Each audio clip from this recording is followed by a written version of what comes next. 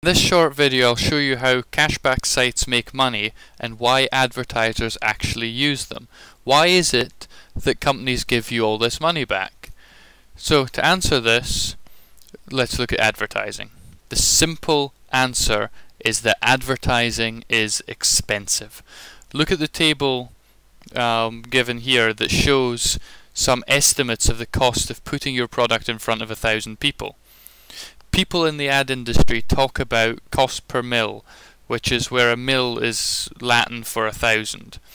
This isn't the cost for 1,000 people to buy your product or sign up to your service. No, this is just the cost for 1,000 people to see it.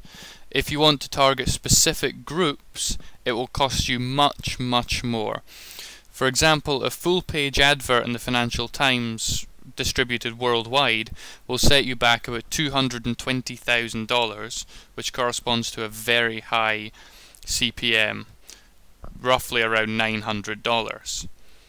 The basic proposition of cashback sites is that they charge you only when the person you're advertising to does the thing you want them to do.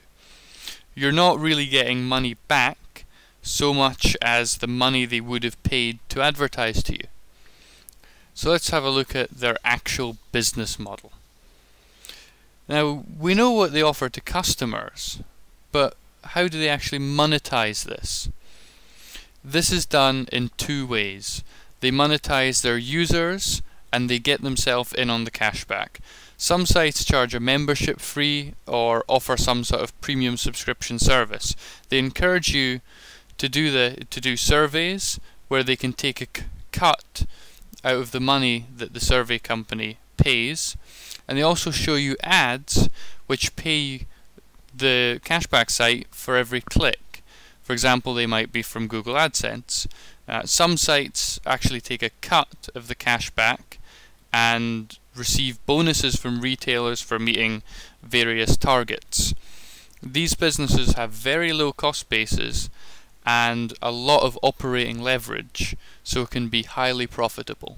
So there you have it. That's the proposition that cashback sites have to advertisers, why advertisers use them, and how they actually make money through this. Hopefully this has been interesting, and thank you very much for watching.